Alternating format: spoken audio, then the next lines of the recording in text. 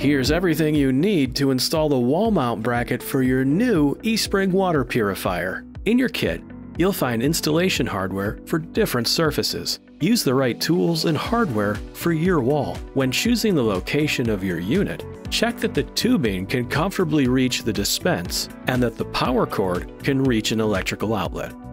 Next, tape the paper template to the desired location on the wall. Leave a minimum of 14 centimeters above the bracket and a minimum of 6 centimeters on the sides to accommodate the installed new eSpring unit. Keep the template in place and use an electric drill to drill the pilot holes. Remove the template and hold the bracket in place. Attach the bracket to the wall using the appropriate screws. Install the tubing into your eSpring unit according to instructions in your user manual. The tubing will snap into place. Plug the power cord into the unit, then slide the new eSpring onto the bracket. Be sure the unit clicks onto the bottom support clip. Now you can finish installing your new eSpring unit according to the instructions from the user manual or installation videos.